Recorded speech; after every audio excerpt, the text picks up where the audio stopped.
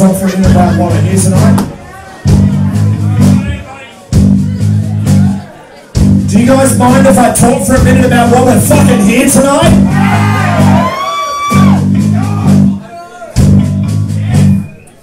You know this fucking place, the Sando Hotel, is the fucking longest running business in the history of the fucking entire of the Marrickville Shire.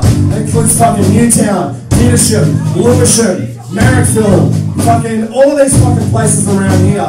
And the entire time that this place has been running as a fucking business, as a hotel, it's got a long fucking history, this place. It used to be a fucking burlesque fucking town. It used to fucking be the place that you would stop on the way out of Sydney when you wanted to go down to fucking Melbourne. You'd stop off and fucking tie your horse up and fucking have a beer and fucking watch some fucking chicks take their fucking clothes off. What do you fucking think about that? This place was fucking established in 1860. It's how fucking long this place has been fucking going. The entire time it's been fucking going, it's been passed on from owner to owner to owner. That has fucking continued it as a fucking bohemian fucking oasis in the middle of fucking corporate fucking Sydney. You know, fucking Melbourneites fucking want to give a shit and fucking say, oh, you know, like Sydney, yeah, it's cool, but it's all about the fucking money, you know? Melbourne's where the fucking culture is. Let me ask you something.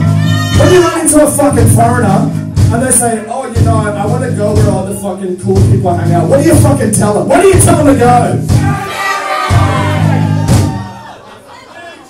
You tell them to go to fucking Newtown, don't you? And why do you fucking tell them that? Because that's where the fucking art is. That's where the fucking bands are. That's where the fucking bohemian fucking lifestyle exists in fucking Sydney. Except there's pretty much just one fucking pub left that still fucking holds that fucking torch, and it's the Sando. And you know what? I can accept if a fucking pub gets fucking taken down because the business is not running that well, and people aren't going there anymore, and fucking live music is fucking dying. But you know what? That's not what fucking happened. The bank fucking came in and pulled a fucking shifty and fucking stole that fucking place from Tony, the owner, and from all of us. You understand what's fucking happened? This is the last fucking bastion. This is the last place in fucking Newtown that is the fucking home of live music. And these cunts want to fucking just come in and fucking steal it. Are we gonna let that fucking happen? I can't hear you. Say it again. Now I'm gonna say, I'm really fucking stoked that this whole campaign that's been happening about Save the Sando.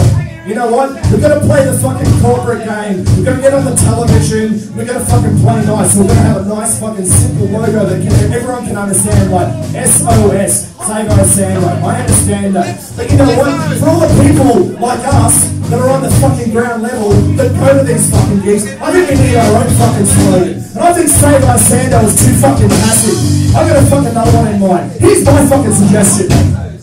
Give us back our Sando. Give us back our Sando. Give us back our Sando. Give us back our Sando. Give us back our Sando.